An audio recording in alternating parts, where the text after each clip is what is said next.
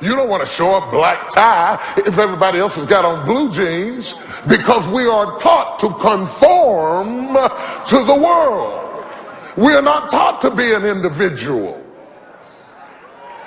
We're not taught to be an individual. We're taught to fit. And you spend all of your life trying to fit into a world that you're trying to get away from.